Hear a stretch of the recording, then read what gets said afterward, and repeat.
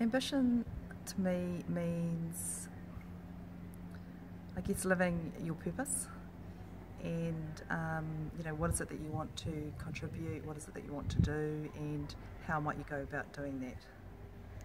So are you ambitious? Yes, I think I am. Actually, I know I am.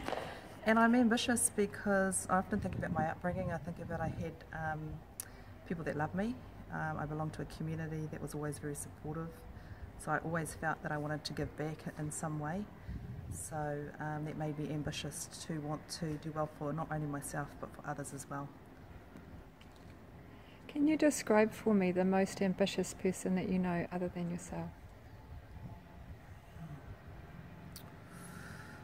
Most ambitious person I know.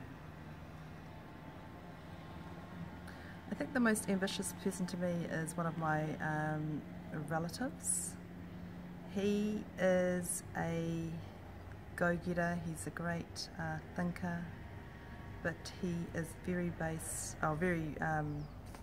I guess, centred in terms of his identity, but he's always looking for opportunities that will benefit others. So I would say, yeah, my cousin is definitely ambitious.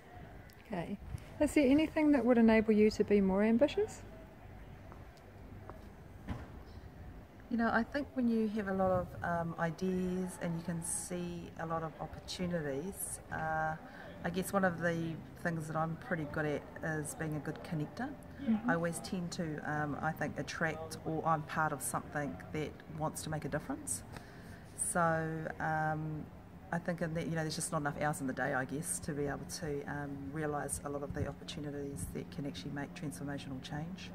But I have learnt that you don't have to do it all yourself, that it is about working with others that are aligned in terms of their values and in terms of their purpose and how you can make things happen. So for me, I guess, it has been really, the investment that we've made in our network to be able to do that. So I think that's one of the things that's really sort of supercharged us up to be able to get out there and do more.